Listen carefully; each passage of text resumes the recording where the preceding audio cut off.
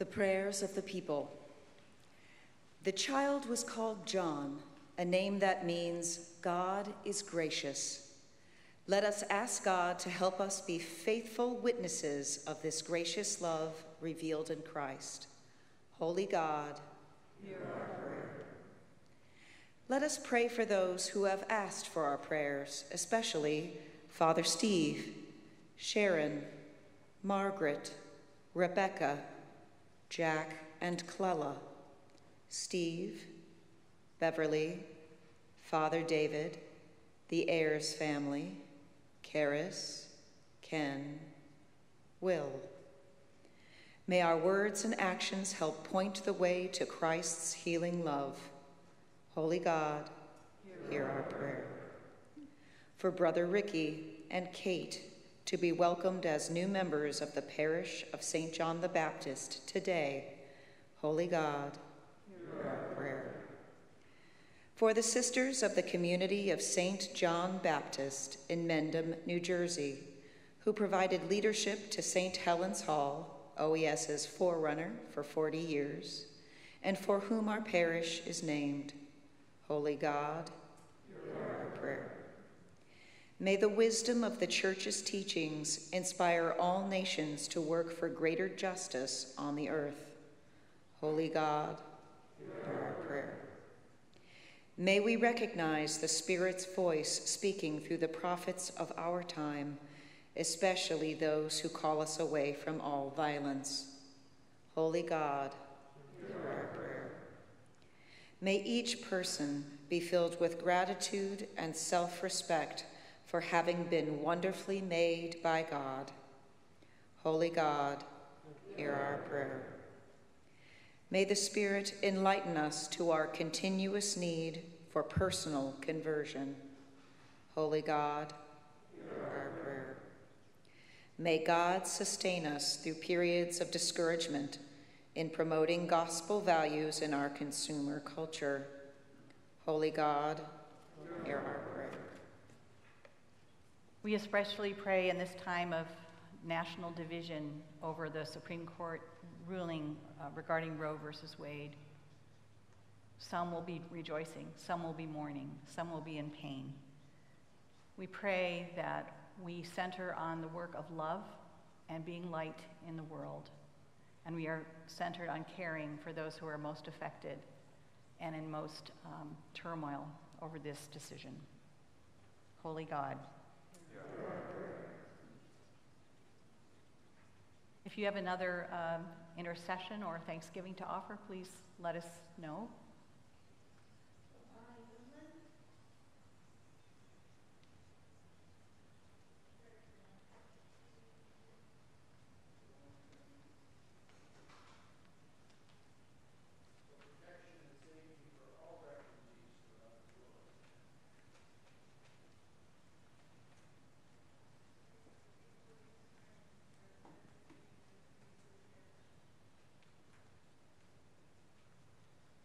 Holy God. And now if you desire a special blessing for a birthday or an anniversary or travel or some such, please let us know. Let's start with our Zoom. Do we have any impending birthdays or?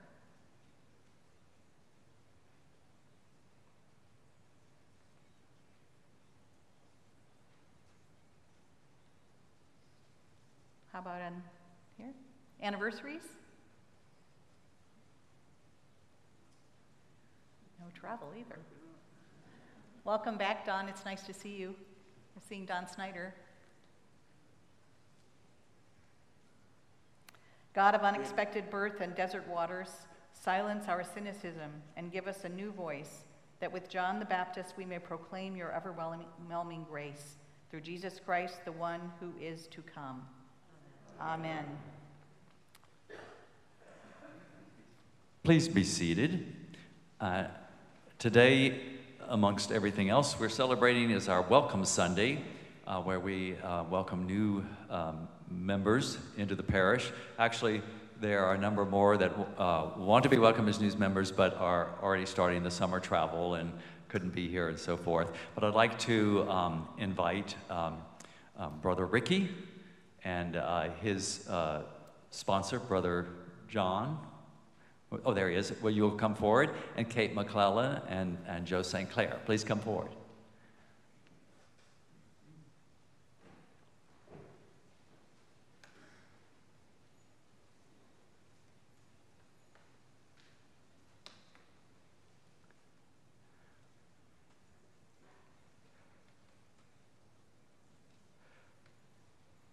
We put the two religious together so that you could see the church's different habits. We want to come over on this side. So I'll ask Brother John to start by introducing Brother Ricky.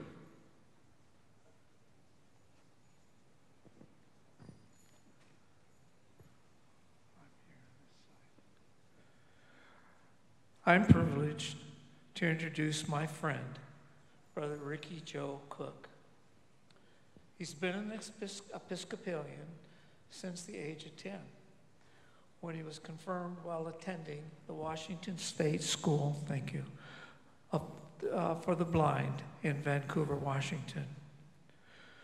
Brother Ricky comes to us as a second-year professed Episcopal monk in the community of the Mother of Jesus. His community calls on society and its institutions to share from their abundance with the poor. He has been given a religious name, Brother Gabriel. His mission is simply to care for those in need. He brings joy and blessings through caring, listening, praying, whenever the opportunity arises. Let me see.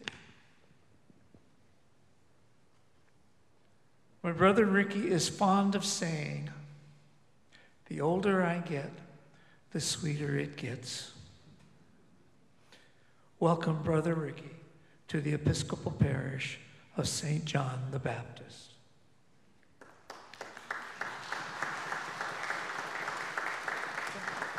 Some questions you might want to ask Brother Ricky is during the coffee hour is what church he was baptized in, what is a dispersed community, why did you choose your religious name, were you once a professional chef, what's your dog's name? And how long have you had her? Thank you, thank you. And now I'll have Joe St. Clair introduce Kate. I'd like to introduce to you a very delightful lady, Kate McClellan, who grew up in Marin County, California, the second oldest of 5 siblings, and while growing up was like a mom to her 2 youngest siblings. She graduated from the University of California, Santa Cruz, where, as she says, my friends and I were hippies. With a major of aesthetic studies focused on creative writing, she also pursued her passion for skiing and horseback riding. She's right there with me. 15 years after graduating from college, Kate met her husband, Chuck. Living in Novato, California, and raising their now 27-year-old daughter, Megan, the family started attending St. Francis of Assisi Episcopal Church. Kate says, quote, "My heart opened and Jesus appeared. At St. Francis, I found a purpose, a community confidence, and unconditional love." In 2020, they moved to Sherwood, Oregon, and just celebrated their 30th wedding anniversary. Kate came to St. John's through Deacon Annette, who was also a parishioner at St. Francis. Kate currently volunteers with Mother Mary Ann in the Children's Corner and is on the Altar Guild. Her favorite and longest career was as a preschool teacher where, quote, "Working with children every day brought me closer to God. It was a joy." Her current goals are to find a place where she can be a volunteer chaplain, to create art on a regular basis, to find a bird watching group, and to make new friends. Welcome, Kate.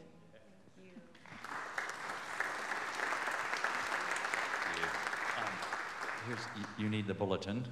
For the next part, I'd ask the sponsors to begin on the bottom of page 6.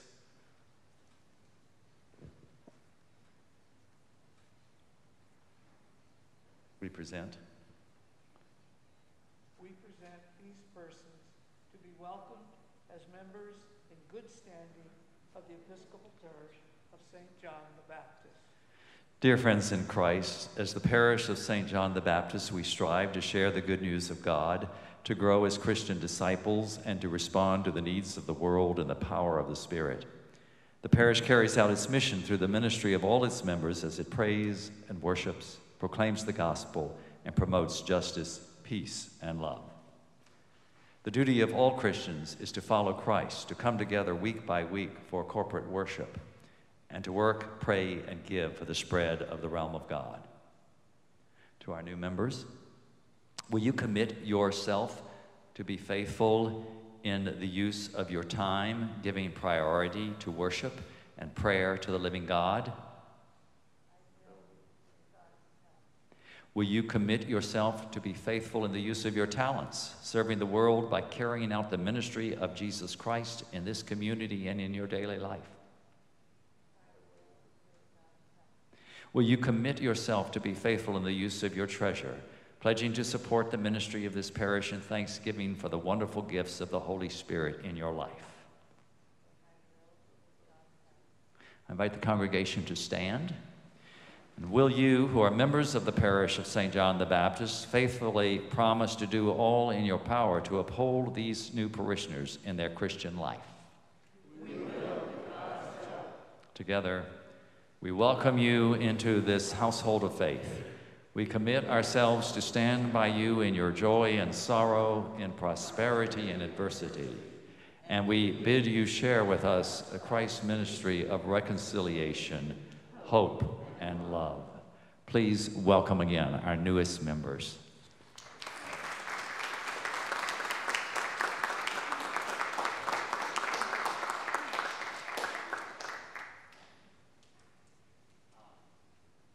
The peace of Christ be always with you. And also with you. Peace with you all. Peace with you. Peace to all of you, and welcome the newly joined. Peace be with you, everyone. Peace with you. God's peace to our Zoomers.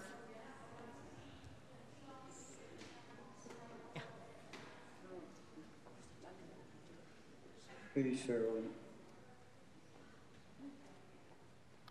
Walk in love as Christ loved us and gave himself for us, an offering and a sacrifice to God.